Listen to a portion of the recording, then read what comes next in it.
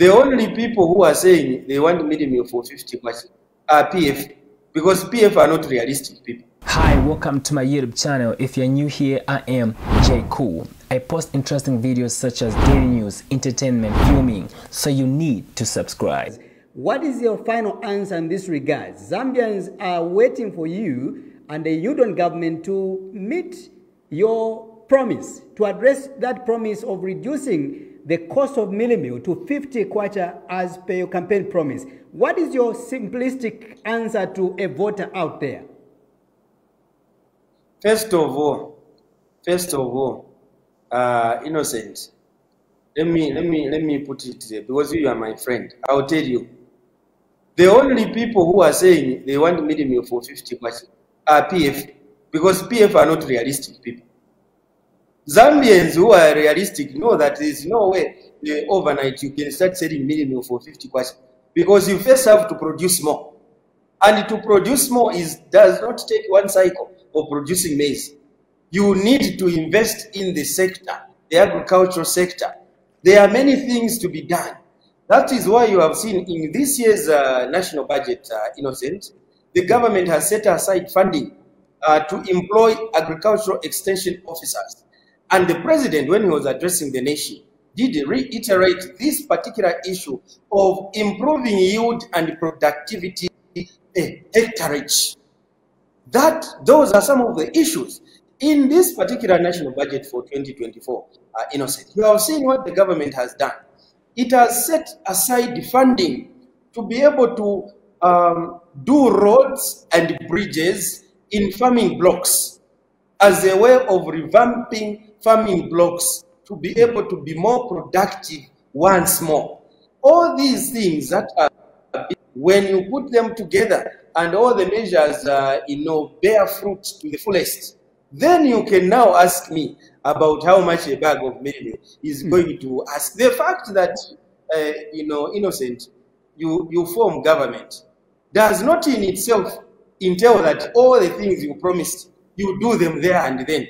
There are those that can be done that do not require time. You do them, such as restoration of the rule of law, ensuring that there is no cadarism at bus stops and markets, to ensure those are just by word of mouth from the commander-in-chief of the armed forces to say, this I don't want, this I don't want, this. Unlike the way it was in the past, where ZCID every day had to call a round table meeting. No, let's discuss about ending violence. So those things that require just a stroke of a pen or Honorable just Minister, wait for the sake of time, Honorable Minister, they have been done.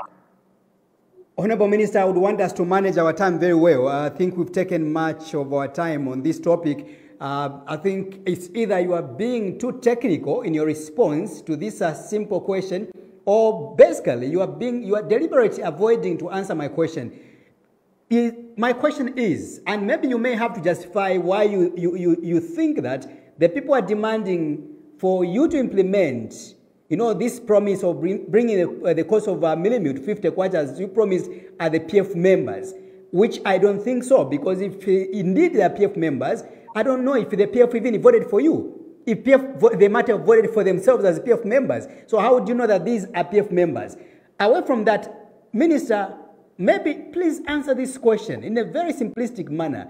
Will there be a time, maybe in the next 5 years, the mandate that you have, or maybe the next 10 years, will there be a time when Zambians will have access to cheaper mealie meal or a 50 kg bag of mealie meal to 50 kwacha? As simple as that. That's my question. Innocent. Zambia, the Zambian economy is market forces driven. It's not driven by government. Government does not determine prices. Government creates an environment within which those who are doing business should be able to do business, but it puts in place policies that would favor its people. So among the promises, Minister, that you are putting in place, among all the the fundamentals or the policies that are being put in place right now, there is not any policy, there is not any fundamental formula that would trigger the cost of Meali meal to come to 50 kwacha in the next 5 years to come, not so?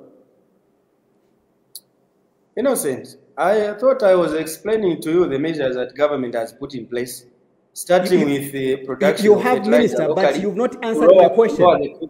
You have explained, of course, Minister, but you have not answered my question. Will there be a time, do you envisage as a UPND government to bring the cost of Meali meal to 50 kwacha as you promised? As simple as that, Minister. Innocent, let me make you happy. I do not see myself, as I speak now, that next year they put 50 kwacha. I don't see that. But I see that with more investment in that sector and more people getting involved to produce more, there will be a general decline in the pricing of Meali meal. That is the answer. Right. Thank you so much, Minister. We can now move on to another subject. What about the fuel as well? We've seen that fuel, keeps on increasing. Of course, you brought in the issue of the external shocks that we've encountered as a country. But beyond that, what is Plan B to ensure that the cost of fuel is brought down?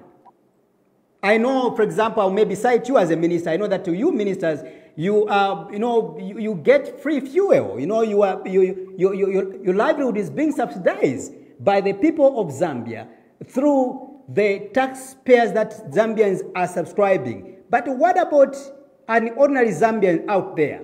Do you intend to possibly subsidize fuel in the long run? First of all, let me correct that anomaly. I am not subsidized by, my fuel is not subsidized by the people of Zambia.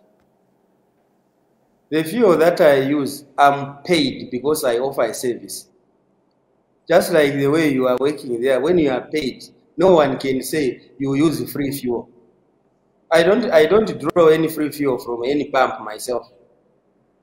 I buy like anybody from the salary that I'm paid for working for it.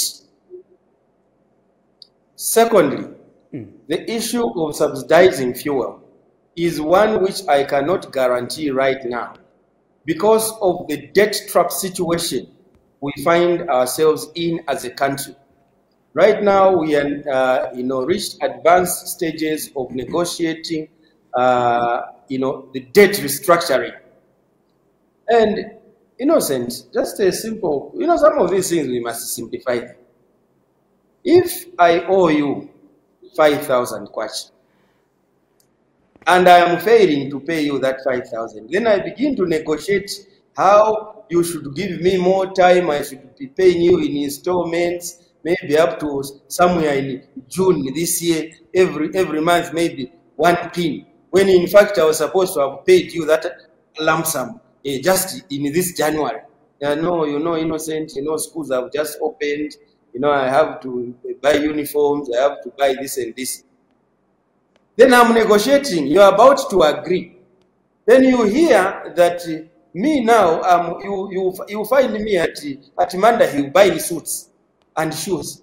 Are you going to tolerate me with my negotiations that you should stagger? I should stagger payments to you?